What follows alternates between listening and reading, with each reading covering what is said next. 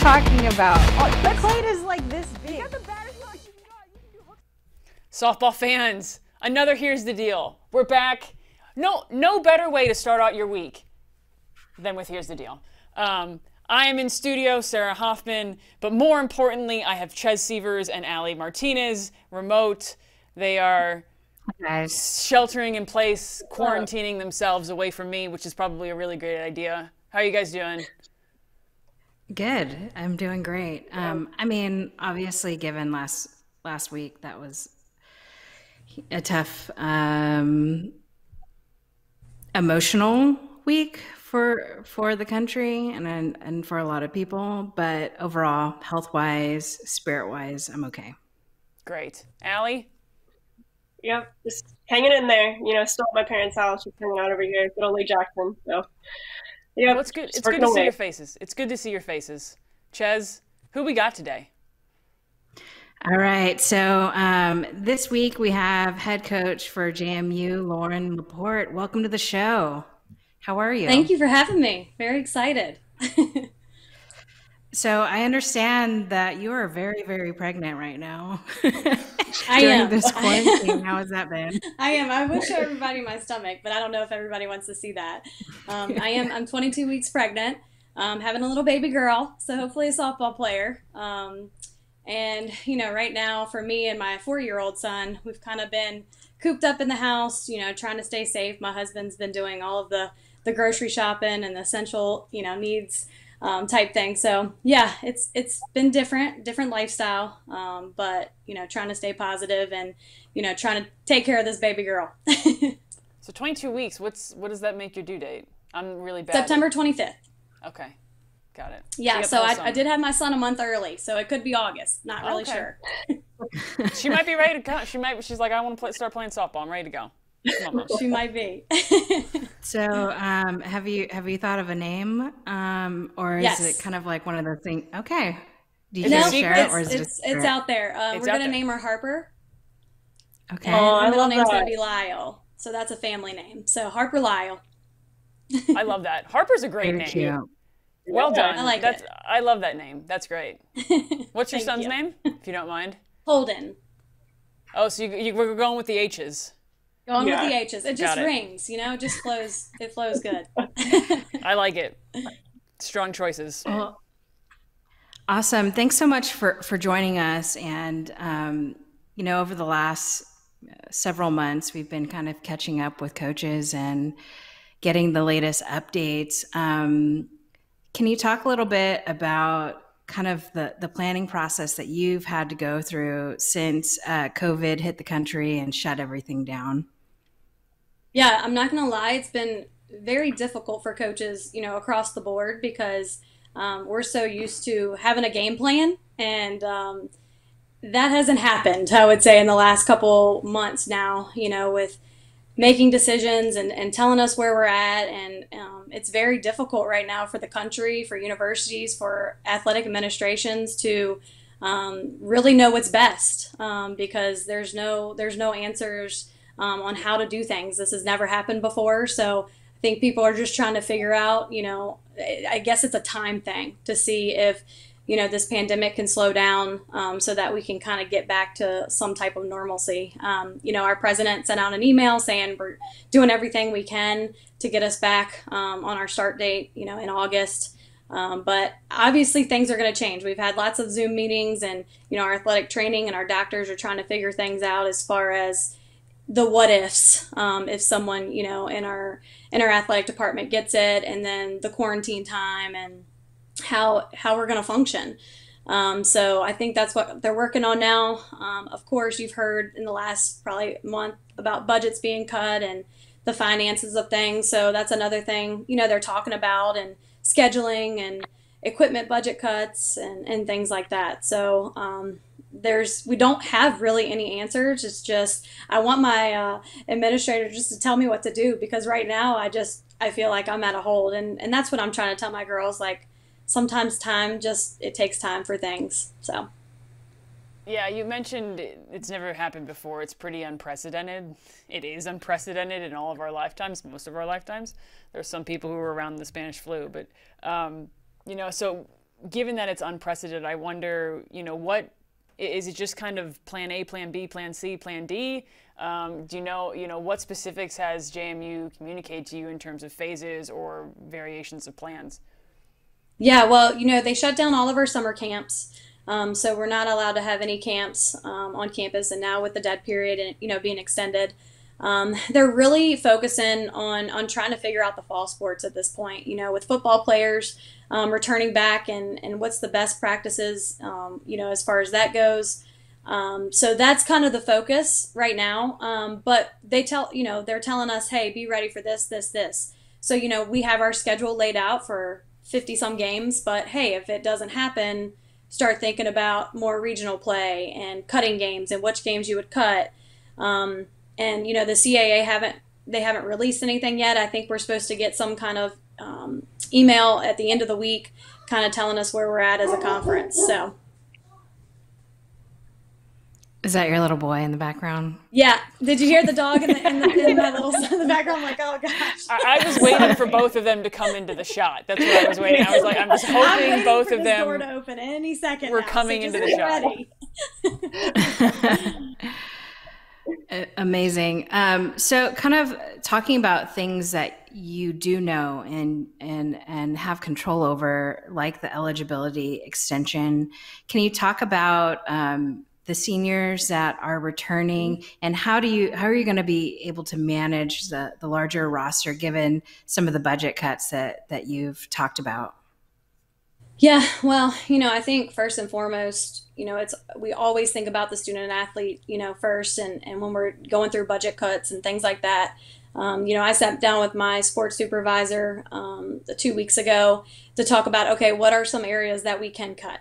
And there were some things in the equipment that we didn't necessarily need, as far as apparel and a new machine that, we can live without. We also cut out a little bit of professional development items in there, not all of it, but it's about the student athletes at this point. So we were trying to find any way we can to not affect them. We are having 3 seniors returning, Odyssey Alexander, Kate Gordon, and Madison Niokas. All 3, amazing ball players and have done so much for our program. So we're very excited about that. And when it comes to travel time, I think it's just one of those things we're just going to have to wait and see. But I think, roster size is going to be fine. We're going to be under 24. So I don't think it's going to affect us a bunch. Can you talk about, Sarah, go for it. No, Ches. I defer to Ches Sievers always. You mentioned your 3 seniors, and they've brought so much to the program. Can you talk about the impact that they're going to have on the 2021 season? Yeah, just to have them back, two of them being All-Americans, Niokas being an All-Region player. They're just, highly talented. But on top of that, their leadership has been a big part of what we do in the last 2 years, because last year, Megan Good was our only senior. So, the juniors really had to step up and kind of be, mentors to the underclassmen, and to have them another year, it's going to be easy, for us as coaches to teach the younger ones the way of the world at JMU. So they've just done so much, and they're such good people. They do so much for our community. Kate Gordon right now is out delivering food to all the people in her neighborhood, and she's a local girl, so she's from Page County, which is only about 25 minutes from Harrisonburg. So it's just going to be nice just to have that experience plus that talent back. Kate's an outfielder, Niokas is an infielder, and Cece is a pitcher, hitter. So it's nice that they are in different types of positions too, to help teach, the way we do things. Yeah, you're going to have cores of leadership in each kind of part of the field, like you just mentioned, and that you have to look at that as an asset. Like that, you have Yes. to be pretty excited going into 2021 that you have these 3 core players that you can kind of build around, with each of their positions. Yeah. I was going to follow up. Ches took my question. It was a great question. I knew it. But you mentioned the dead period a little bit, and the extension, and I think we were talking prior to the show, and you mentioned travel ball coaches. How do you plan on recruiting during the dead period extension? Well, if compliance is allowing us to do so, it's going to be right here sitting on the computer watching games. um, so the live streams from Flow Softball and Facebook Live and Athletes Go Live, I hear there are all these websites happening now, but as long as it's open up to everybody, my compliance officer is like, you can do it. And I'm like, fantastic. Because, there are people on our list that we still wanted to evaluate over the summer. In the 22 class especially, since we make phone calls September 1st. So we got to figure it out. And, for me being 22 weeks pregnant, having a nice comfy chair to sit in the AC isn't going to be super bad for me recruiting. I can have 5 screens going at a time. So that's all I really know how to do, and as far as evaluating. And we're kind of, a lot of people are saying different things of this is legal, this isn't legal. So we're trying to go through compliance right now to kind of figure out what we can and can't do as far as watching games, virtually, and making sure we're doing it the right way, of course. And then watching, videos on social media. I'm not going to lie, it's helped a bunch to kind of know who's interested in us. They're tagging us on Twitter and Instagram, and seeing those short videos has helped as well, and to know that the kids are invested and they're doing everything they can to stay in the shape too. I wonder if you have any specific advice for club players, club parents, club coaches right now. I think we've done several shows where we're just getting tons of questions about how to handle this situation from these club parents and coaches and players. So I wonder what advice you might have for them during this time. Yeah, keep showing interest in the schools that you've narrowed down, and keep sending us stuff.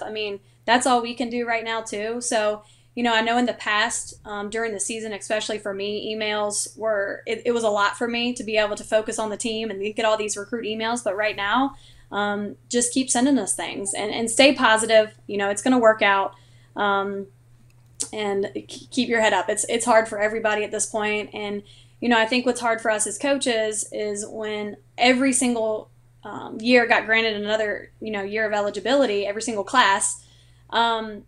I think it's hard for them too. Each class, especially in our junior class, they're still trying to figure out if they want to come back. And if they come back, will they take a master's and do continuing ed? So it's just, everybody's just kind of in a standstill, and we just can't panic. We just gotta keep moving forward and keep showing interest in the schools that, you like. Any don'ts for parents or players when it comes to social media or sending your staff emails? Just make sure that if it's a copy and paste email, you're sending it to the right school. I know that the emails get monotonous, but I can tell you I've gotten some emails where it's like, hey, Coach Papa, hey, even teams in our conference. And I'm just like, Wow. So, I understand that you're probably sending the same emails, but make it personal, and put things in there that, address the university and the things that you like about the university, and don't just make it one blanket email that you're sending, tons of coaches. And then when you try to make it personal, you forget who you're sending it to. Because, for us, we want players that want to play, for our university. It's not just about who got the best offer and things like that. Like, we want people to be at JMU because they want to be at JMU. So do your research, and when you write your emails, make it personal. I know you mentioned that was a good tip. I know you mentioned that y'all aren't going to be able to host a summer camp this year, but what would you say would be the best case scenario for JMU camps and clinics in the future? Yeah, I would say I'm hoping September is when we're going to get our fall camps in. And we've even talked about as a staff, maybe doing weekly, where we just do, a 2-hour session, every Monday night or something like that. And I know it's difficult for those that are, traveling, far away, but just when we get the green light, it's going to be probably a lot more, and we might, do things a little bit differently in how we've done in the past. We've even talked about doing like a virtual clinic, for coaches and things like that. So we're playing with some ideas right now. We don't have anything set in stone. But we're trying to adjust as well and try to see as many kids as we can see. And, the nice things about camps and clinics is you can kind of talk to them and you can see if they can make adjustments fast, and you kind of get that, start building that relationship. So it'll be nice when we get the green light on, hey, we can get you to campus now. Nice. Given that dead period has been extended to July 31st, do you see at any point additional evaluation days being added to the fall? I haven't heard much. With the NFCA and us trying to do some things as far as making adjustments with recruiting, but there could be a possibility. I don't think it's a bad idea. But there might be some changes in the fall just because we weren't able to get out and evaluate in the summer. But I have not heard any definites. I've heard just people talking about it and just throwing ideas out there. But again, that's going to come down to the NCAA and the compliance stuff, and that takes some time. So we'll see. But I have not heard anything as far as definites. I've just heard talk. Yeah. I mean, I would hope so, because it's not only softball that's affected; it's the other spring sports that are used to recruiting during this time. So, I mean, we're gonna wait and see. I hope that they open up days just for the kids. I think about the 21s and I think about the 22s, and just not having a summer where they're seeing the coaches out watching them. I would hope that's the case, but we'll see.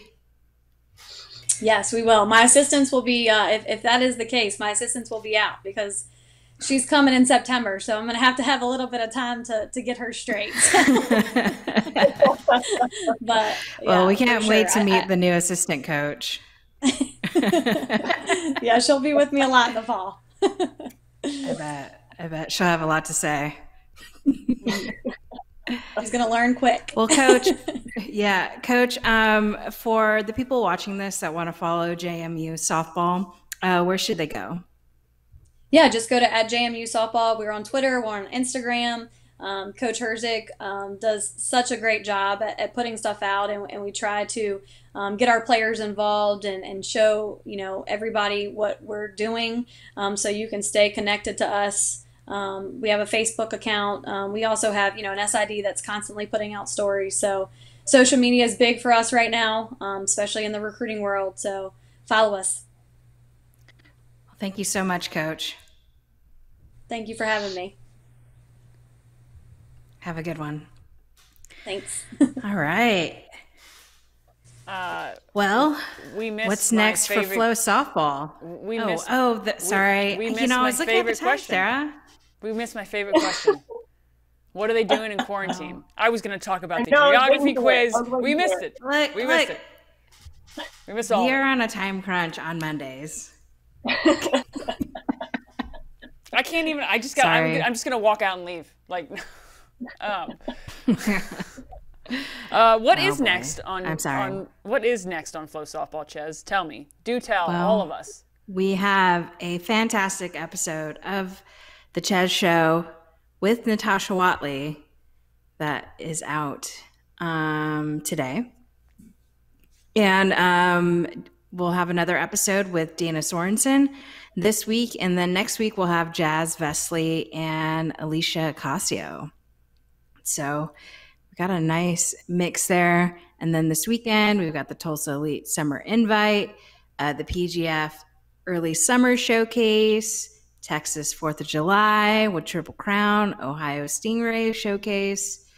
We're just, we're throwing a bunch of events at you guys, and I feel like you should watch them. Yeah, in case you didn't realize, softball is back, everyone. Sure is. It's back, and we're ready for it. We've been ready for a long time, but we are chomping at the bit for more live softball. Oh, yes. And your show has a great lineup of people. You're going to be at Tulsa Elite, right? I will be there. I leave on Wednesday, and hoping to see some talented kids out on the field, loving life, playing softball. Yes, if you see Ches run up to her. Well, stay socially distanced, but like run up to her, give her a little elbow bump, and just bother her. Just Yeah. her. Thanks, Sarah. It's my best. Well, this show is brought to you by RX Sports, the official CBD partner of Flow Sports, the all-natural, highly concentrated CBD product perfect for all your training recovery needs. Visit rxsportsinc.com/flowsports for an automatic 20% discount off your entire order. Defy your pain with RX Sports. Man, I want to thank RX Sports for sponsoring us. Yeah, that's great. Not only are we giving them softball back, there's a discount at RX Sports. Great things are happening on today's show. There you go. Well, the next 2 episodes, there won't be 2 more episodes on Wednesday, and I guess it would be Tuesday. But we'll pick back up next week with you guys. Until next time. Stay salty.